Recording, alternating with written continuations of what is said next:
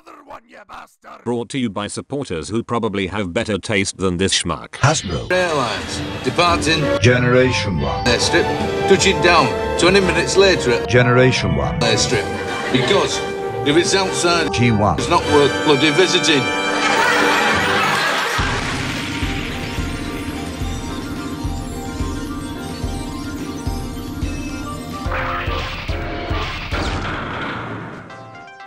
Anyone who spent even a small amount of time in the fandom recently will probably recognize that Hasbro has been having problems with designing female Transformers for collector markets. Lines aimed at younger audiences have been doing quite well as of late, potentially indicating a higher level of maturity in their marketing departments. But for collector grade stuff, ever since the Prime Wars trilogy rolled onto the scene, things have been kinda shit.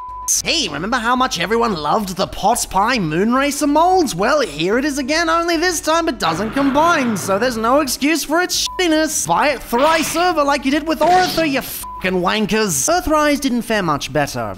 Actually, no, that's not true. Earthrise plunged into the abyss with arguably the worst excuse for a Transformer in recent memory. I mean, I don't care about Backpack Kibble personally, but this isn't Backpack Kibble. This is just an Action Master with a campsite on its back. Things weren't looking good until Kingdom rolled around. Right out the gate, we were graced with not one, but two fantastically designed female beast formers. Hashtag were finally listening, and things were finally looking promising. No more ridiculous backpacks, no more half-assed transformations because every fembot needs to have a waist thinner than my patience for crypto bros. No more rickety joints because every body part needs to be the thickness of a twig. Then this thing rolls onto the scene and oh dear, maybe that progress wasn't so consistent after all. This one's a hard one to cover. I'm finding myself incredibly conflicted because I can see so much good but also so much jank. So ultimately I feel I need to do what I always do when I can't figure out what to think about a figure. Put my thoughts to the page and clear my head in the process. Greetings Cybertronians, I'm DrLockdown, and today's diagnosis pertains to Legacy Prime Universe Arcee, or I suppose more colloquially known as Legacy. Name trademarked by Perspective End. Thanks mate, we kinda need a marker because they removed the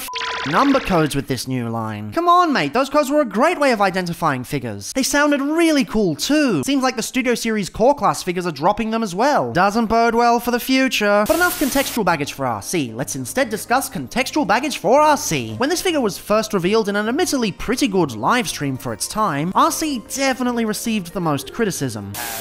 They're back to the backpack thing again. Oh, god damn it. Yeah, it's better than Earthrise Arcee, but everything's better than Earthrise Arcee. It's not really a high bar. Firstly, the kibble management didn't appear to be that well thought out, and stock photos made it seem as if this figure had mandatory parts forming, the likes of which would make Cliffjumper cry himself to sleep at night. The aesthetic choice was also brought into question, because whilst Bulkhead wore the G1 style quite well, at least better than Digibashers and weird 3P exclusives basing themselves off Grapple, Arcee seemed a bit weird. And as for the engineering, well, nobody truly knew what it was going to feel like in hand. Hell, even though I ended up handling a stolen factory sample that a friend had purchased, I didn't know what it was like because the QC was f***ed to the point of disabling the transformation, leading to the hypothesis that the samples seen in stolen toy reviews are QC rejects. Essentially, the spine had mold flash that rendered the rotation unusable, so prior to Legacy's release, the perception was mostly negative. Which actually came out though, well, damn, it was all over the place. Some people love her, some people think she's a crime against humanity, some people think she's sexy. We don't talk about those people. Either way, it's not easy to determine what kind of collector will fall on what part of the enjoyment spectrum. I can at least go over my shitty opinions though, so let's jump into this shit. In motorcycle mode, Prime Universe Arcee exists in this weird middle space between messy and cohesive. From most angles, she looks like a pretty decent motorcycle. However, get closer and you'll quickly realize what everything is trying to be. I mean, the first thing that makes herself known when getting up close and personal is the fact that the arms are just chilling here at the back. I commend them for hiding the hands decently with a small shimmy of the forearm pads, but the shoulders are rather obnoxious. Above them is pretty janky too, with the thighs on display pretty prominently. And while I like the cohesion between them and the backpack chunk, I can't say I'm a fan of the placing of the groin up there, both in concept and execution. Remember those creepily sexual ONAs with those girls that turned into cars with their lingerie on show? This is basically that. Now the thing with most vehicle modes is that they typically tend to put all the cool shit on the top and all the garbage on the bottom, because honestly, who displays their figures from the underside?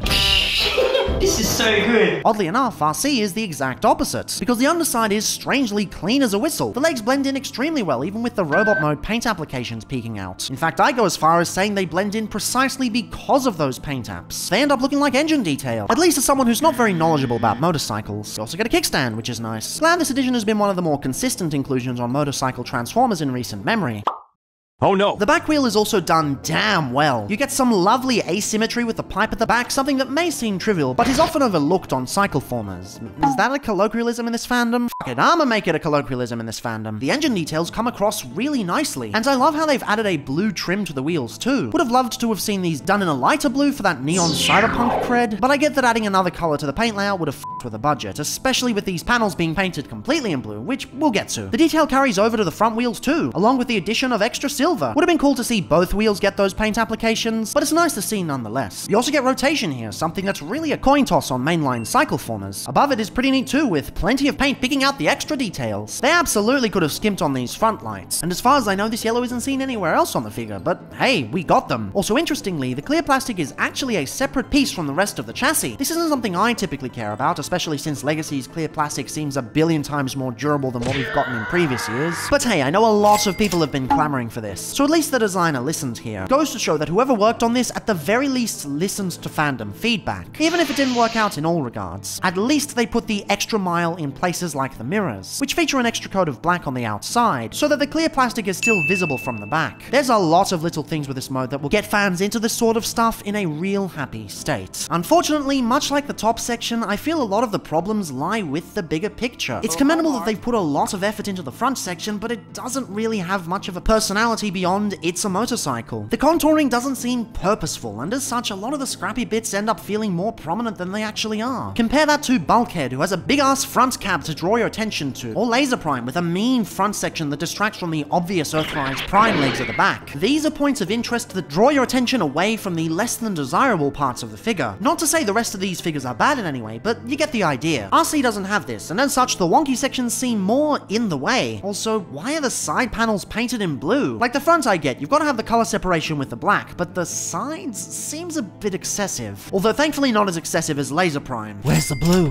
Where's the blue? Where's the blue? The color matching is already on point, so it doesn't really make sense to me. Although potentially this is for the best, given some plastic choice issues we'll cover in the robot mode. Still, as far as the vehicle mode is concerned, this is weird. Not bad per se, but a bit of a waste of paint in my mind. The only reason I can think of is due to the eventual redeco, which according to leaks is said to be road rockets. I'm guessing it's so that the reds color match there. Come to think of it, that's probably why the front looks so bland to begin with. It's almost an amalgamation of the two windshields from both characters' alt modes. Can't say I'm a fan of this approach. Happy to see G2 get its due, but not at the behest of Prime fans. So in the end, this figure does a lot of good, but you really have to dig deep to find it. Its positive qualities are hiding in plain sight, and it takes careful analysis to uncover them. Meanwhile, the major issues make themselves known quite quickly, and at a cursory glance, they appear to overtake this mode. I can tell whoever designed this put as much effort in as possible, but sadly, it feels like it fell short. This is a blundering mode, and I feel anyone who's a fan of Prime Arcee's alt mode, or people who have a high level of knowledge about motorcycles will find themselves disappointed. Of course, if you're neither and love to relish in the small details, you might find this surprisingly neat. Can't say I fall into this category, but I must admit, it's not that bad. From my perspective, it's serviceable, albeit a little bland. It's well sized for a deluxe. Although obviously as it's going for robot mode scale, it's not going to line up with anything this side of Beast Wars retracts. That usually comes with the territory for cycleformers though, especially Prime Arcee. Oh, and the weapon storage is shit,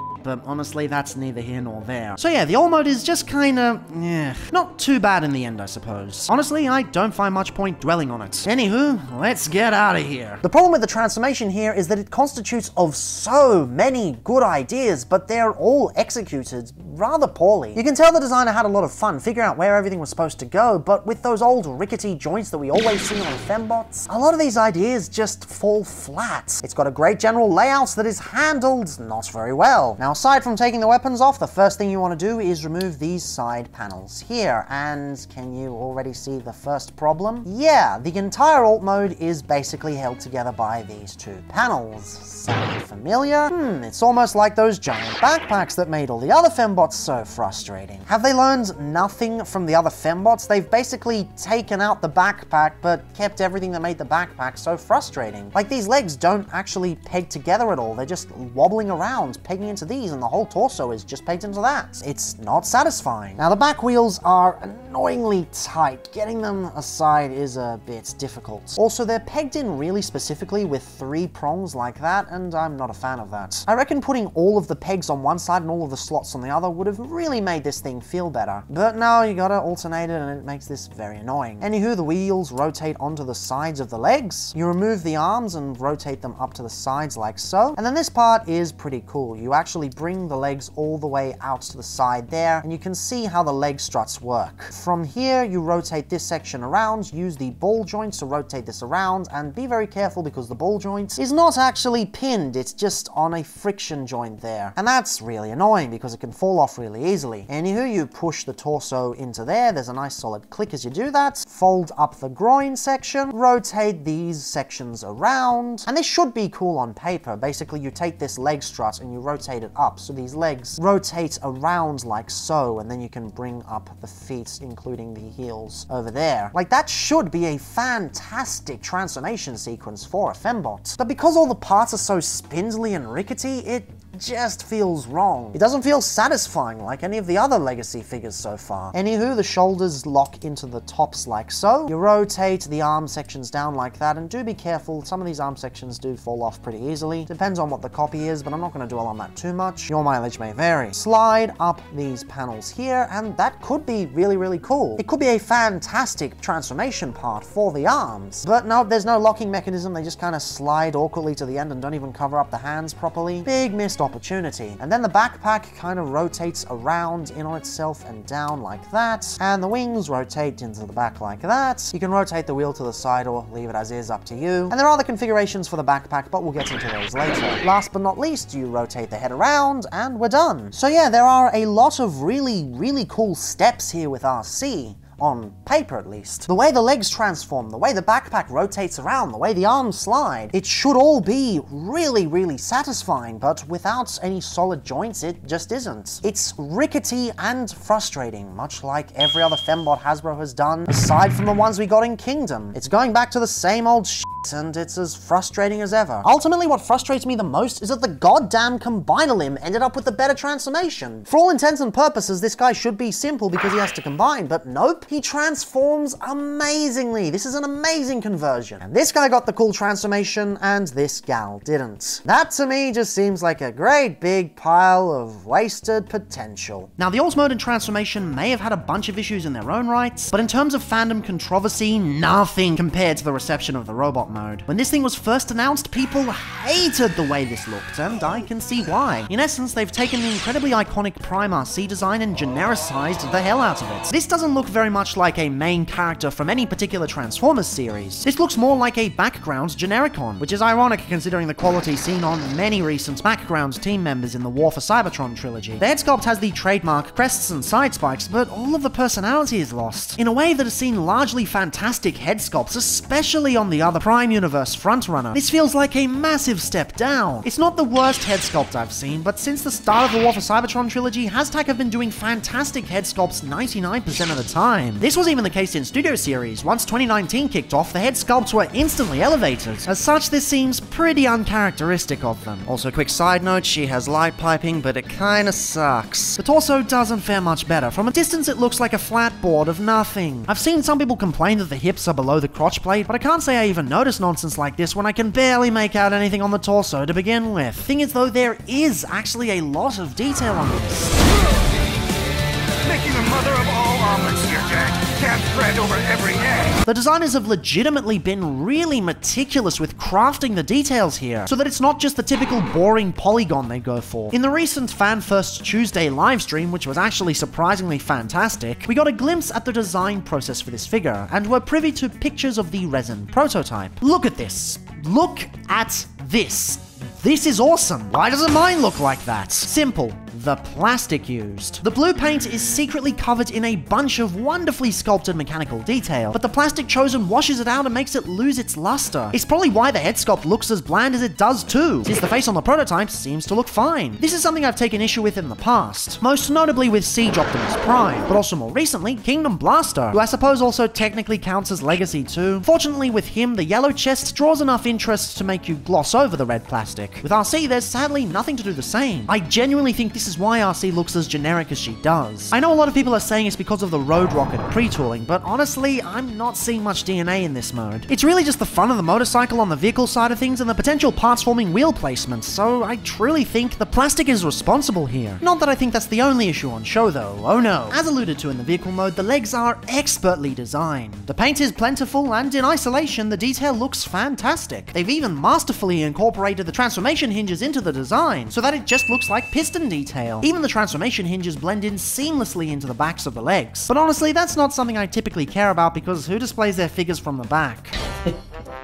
Oh my god, this is perfect! On the topic though, why aren't the wheels on the back? Or why haven't they migrated into the insides? Or why don't they compress further? I'm all for incorporating vehicle kibble in creative ways wholly separate from the source material, but this isn't clever. This just seems lazy to me. Taking a look at the concept art, I can see what they were going for, but it just wasn't realized at all. It baffles me further when you realize Hasbro did this right almost 2 decades ago with Cybertron Ransack. Although sadly I can't show comparisons with my copy due to frustrating external circumstances. As a result though, all those awesome leg paint apps go largely unnoticed. All your attention is drawn to the wheels, completely overshadowing any of the subtler details with their big-ass Conformité European logos. And no, I do not apologize for my butchered pronunciation. At least I tried. With how obnoxious these are, you don't even notice that she has ankle tilts. They went to all the trouble of engineering that articulation, and you subconsciously never get to see it with how these are designed. Matter of fact, this figure has a great level of articulation. Everything here is present and accounted for when considering the price point, but with a lot of the flat detail and janky kibble, she never comes across as a truly posable figure. Once again, it's clear the designer puts 110% effort in, but it just gets bogged down with frustrating nonsense. Also, side note, apparently the waist has some pretty substantial QC issues. I got lucky this time, probably to balance out the other issues I've had this year, but I've heard of many cases where the waist just won't plug in. Make sure you buy from a reliable source with good consumer law adherence. If I had to take a guess why this figure feels so flat in terms of posing, beyond the plastic issues, it's probably the backpack. In its stock configuration, it's pretty bulbous and tacked on. It really makes her feel like she's a shell former with the entire alt mode on her back. She 100% isn't, as seen with the conversion earlier, but this does create the illusion of such. Now you can rotate the wings out in a sort of nod to the Legion and Robots in Disguise toys. That's Prime Robots in Disguise, not Robots in Disguise 2001 or 2015. Yep, reusing trademarks ain't confusing at all! Unfortunately, these end up sitting way too low, and if you adjust the backpack to compensate, it ends up sitting even further out than it already is. Now if you finagle the hinges a bit, you can rotate the section 180 degrees, but whoops! Now the wheel is on the top! Fortunately, you can also split these apart, and honestly, this looks pretty cool. I came across this whilst fiddling in preparation for this particular review, and honestly, this is my preferred configuration. It does sit a bit high and is really far back, but I suppose it works. At least it doesn't topple over thanks to the pretty hefty ankles. A nice change of pace for fembots given other companies' obsession with high heels. Still, I wish this mechanism was redesigned to make something like this feel more intentional. Well, that's actually not fair. There is something like this that's intentional.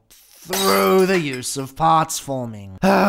Great. Just great. Okay, perhaps I should clear some things up. I don't actually hate parts forming. I think when you use it for cool weapons and shit, or with combiners and headmasters, it can work really well. What I dislike is lazy parts forming that doesn't do anything. A la that one review everyone keeps bringing up to devalue my opinion. This is nowhere near as bad as that example, but it does irk me. The wheel is easily the better of the two because it actually tries to do something. It splits into a sort of dual pizza serving tray, or I guess a drone. It's painted nice at least, I'll give them that, although I feel that paint would have been better suited on the legs. This has its own dedicated peg hole on the back of the neck, and this actually looks awesome. This gives us so much personality and even helps the posing stand out too. My main question is, why not just make this standard? Why not have the whole thing slide up into the backpack like this to begin with? Still beats the front of the motorcycle though. This thing has no pegs whatsoever. Could have made a neat shield, at least a better one than Cliff Jumper's, but nope. Pegs into the back or gets removed to clean it up. This piece is basically worthless. Fortunately, both cases of parts transforming are completely optional, but I feel their inclusion is ultimately to the detriment of this part. By adding in the extra swivels and the extra parts removal and the extra ports for the backpack to work in its extra ways, nothing really works out to its fullest potential. The backpack is essentially the jack of all trades but master to none. Some say that's better than being master to one. I say, at least in this case, that's bullshit. Personally, I'm not one to usually give a shit about backpack kibble, but when it makes this figure seem less posable than it actually is, especially when figures with bigger backpacks seem plenty posable, alongside the other janky kibble and the lackluster plastic, oh, that's a run-on sentence if ever I've seen one, or written one. I seem to have lost my train of thought. Still, I think I just sorted out my feelings with this. Yeah, this figure ain't great. Yay! Hooray for sorting my thoughts out. Guess I should cover the last couple of points. The weapons stink. You get a pizza of doom that isn't even compatible with the pizza tray, and it splits and wonkily pegs onto the arms. I'm a bit annoyed that they only gave her these and nothing else, whilst G1 chunksters get their original weapons as well. Allegedly, you can get her original weapons though. Supposedly, the weapons from the red version are fully compatible. Can't say for sure though, could just be red apologists trying to trick everyone into buying those awful things. Side note though, I found this weapon combination on Dime Chock featuring most of the clear weapons from Wave 1. I thought I'd try it out and yeah, this thing is super loose. Not a fan. Hopefully someone comes up with more solid combinations later down the line, or Hasbro releases a proper combination eventually. So yeah, this figure has a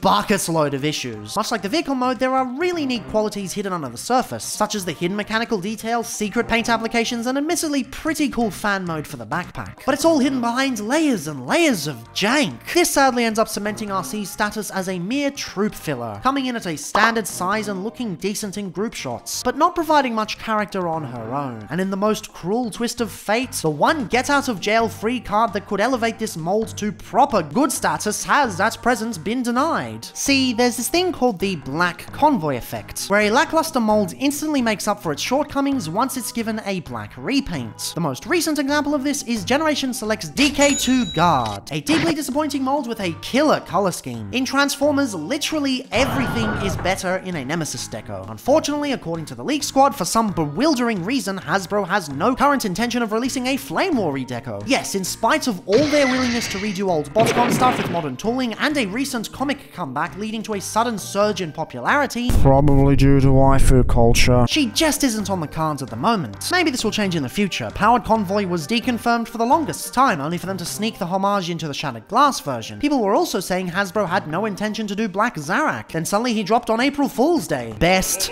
prank ever. Hasbro goes where the money is, and people clearly want a flame war. As such, they may change their tune later down the line. For now though, we're left with a mold that's slightly below par. I can tell this isn't a failure derived from laziness. It's clear whoever worked on this puts a lot of effort in. It's also clear that a lot of this stuff just doesn't hit the mark. It's entirely possible that you'll disagree with me on this. Every day I'm seeing more people praising the hidden qualities, matching those tearing the toy down. It's genuinely got the makings of a cult classic, a figure fondly remembered by a sub-faction of fans that see the brilliance under the hood. For me though, it's just kind of eh. I don't find it that great, but I'm not getting very angry either. You won't find this on the worst of 2022 list at the start of next year. That list is mainly for figures that pissed me off for whatever reason, good or bad, and this figure doesn't really cause me to get super angry unless I start analyzing it closely. Although I did say the same thing about MP52, so who knows. Actually, just adding this in a bit later, after going through the whole filming process, this has been a pain in the ass. Maybe I will actually end up putting this on the worst of 2022 list. I guess I'll just have to see. Either way, it's not great. But what does that say about the future of fembot engineering? We've made so many leaps and bounds, but are we now going backwards to the low standards of the past? Well, fortunately, this figure's place on the timeline has been properly revealed thanks to Hasbro actually getting off their ass and announcing things properly for once. Enter Deluxe Class Elite 1, a figure that from a glance looks to be absolutely divine. I'm extremely excited for this, as I am Minerva. I can finally forget the fans hobby one ever existed. Hooray! Putting Prime Universe Arcee alongside photos of what's to come, I can see what's happening here. Engineering progress isn't always straightforward. Sometimes it's 2 steps forward, 1 step back. In fact, the same could be said about the Legacy line as a whole. The first wave has been decent so far, but aside from Drag Strip, nothing really stands out as a truly sublime figure. By contrast, Wave 2 is like... Legacy Arcee is simply a minor misstep in the long road towards properly engineered fembots. In the future, we can expect more than just one point of evolution, but we can also probably expect more like Prime Universe Arcee here as well. Not everything is going to work out, and that's okay, because the failures of the present still stand above the failures of the past. Is this figure good? No, at least I don't think so. Is this figure awful? Also no. She's not indicative of the future of female Transformer engineering, and she certainly isn't indicative of Prime characters being remade in this modern style. Ultimately, that's probably why I can't hate this as much as people expect me to. Legacy isn't a dire point in the franchise like Earthrise. It's a breeding ground for creativity, and something like this simply can't cause that much anger. But as always, fan and public consciousness is a conversation, so drop your outlook on Arcee below. Where do you fall on the enjoyment scale? Do you despise her? Do you think she's a cult classic? Do you agree that Hasbro's lack of flame war plans are absurd, or are you a f***wit who doesn't understand the glory of bot posting's favorite waifu? And as always, there's a context for everything. Till next time.